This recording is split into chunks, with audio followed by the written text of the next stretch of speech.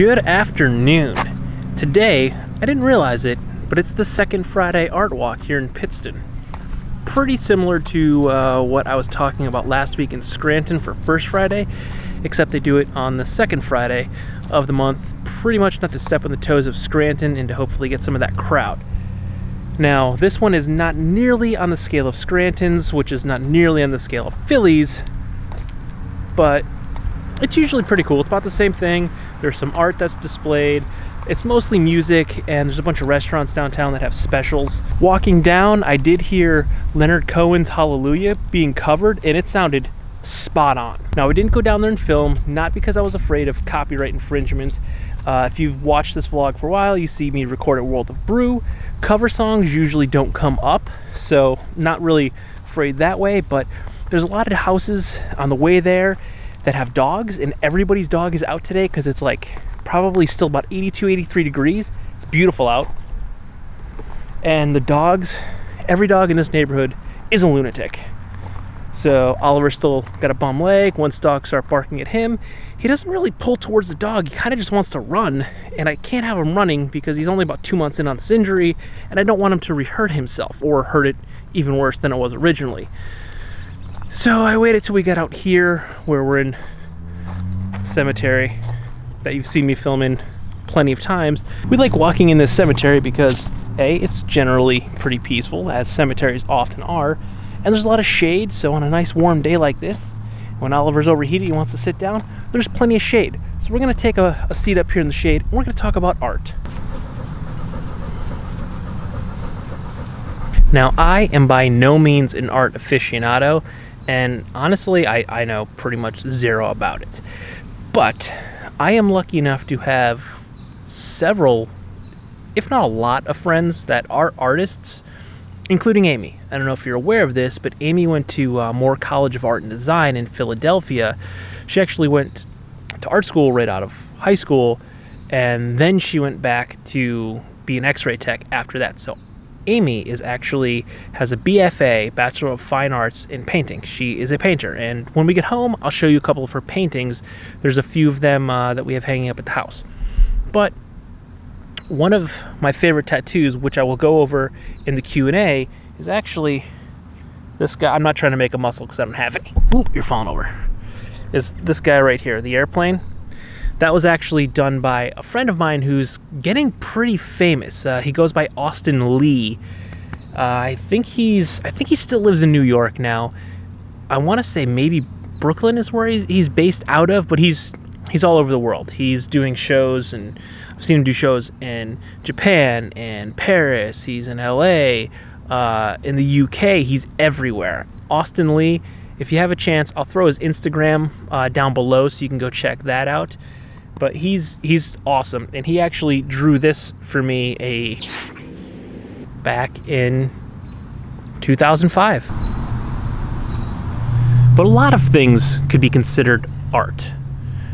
A lot of my tattoos people will think are not art, and will have a very strong opinion and have expressed a very strong opinion about them to me. But when people think of art, they generally just think of like pictures and paintings, which is art. That's fine art. But then there's a whole lot of different types of art.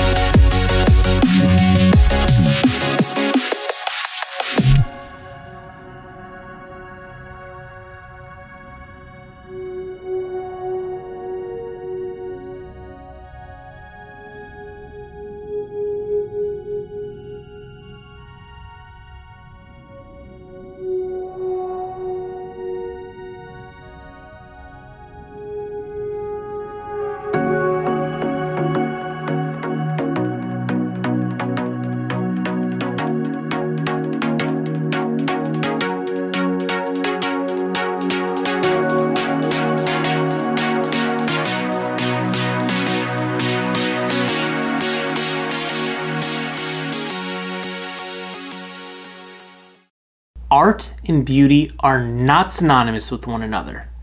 Just because something's art doesn't make it beautiful, and just because something's beautiful doesn't make it art. Art is subjective. To some people, art is rusted license plates and tattoos. To other people, it's not art, it could be offensive. In my opinion, Mother Nature has the greatest paintbrush out of anything in this world. You can see the most beautiful picture, you can see the most beautiful painting, but in the end, all of those things are inspired by what the artist saw in the world, what Mother Nature made. Even if it's something man-made, Mother Nature had a hand in it. The materials that go into everything, the wood, the concrete, the steel, that all came from the earth. So even if it's a man-made structure that inspired a photograph or a piece of art, Mother Nature had a hand in that. I showed you several paintings, some of which were done by Amy, some of which were done by our friends. Namely, the painting that was like that ghostly figure, Amy actually purchased that, and the ceramic artwork next to it, which is actually made of cat whiskers, that was purchased from an art gallery as well. But other things like the space painting, that was a housewarming gift from actually my high school art teacher, is a family friend, and that was what he gave Amy and I when we bought this house. The paintings of Oliver and Bella, they were a Christmas present, a birthday present to Amy. They were surprise gifts. One of Amy's college roommates from Moore Art School, I called her up and I said, Ivy, I have an idea. Can you help me out? I sent her pictures and she made paintings. Paintings are a big part of art for Amy, but mostly for me are guitars. I love guitars. That's why I showed you that 1978 Gibson Deluxe. That is something that I've wanted forever. I just think that is one of the most beautiful works of art there possibly could be. Trumped probably only by a 56 Les Paul Gold Top, a nicely aged, worn Les Paul Gold Top with P90 pickups. That's like heaven in a guitar for me. That's a big thing to me, and to Amy, guitars are guitars. They're instruments. To me, they're art. It's all subjective. It's all something that the person viewing it finds appealing to themselves.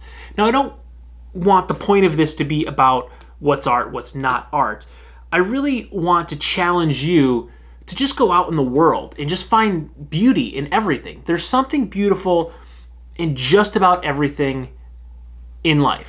Just be observant of your surroundings. Create art, not even necessarily by making something physical. Art could be a memory that you have in your head, something beautiful that you can remember. So tomorrow, when you're heading out the door to go to work, or to get your day started, when you're getting in your car, when you're getting on the train, when you're getting on the bus, just look around. Look at the people that are in the world, the people that are surrounding you. There's going to be something interesting, something you like, something that you'll see and you'll think, huh, that's pretty cool. That's art. And that's the message. I want you to go find something that you wouldn't have been looking for just to help brighten up your day. That's it. Just find something that will make you smile. And I'll see you tomorrow morning at 8 a.m. for your next video. Good night.